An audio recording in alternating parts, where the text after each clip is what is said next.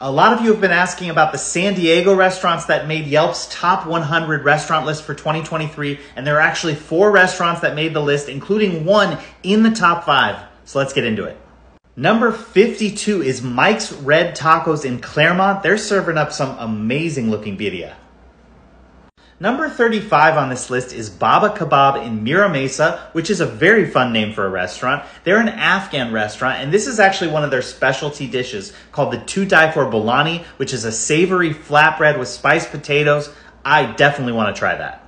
Number 20 is Gonzo in Carlsbad, also a fun name for a restaurant. They are making some amazing looking ramen.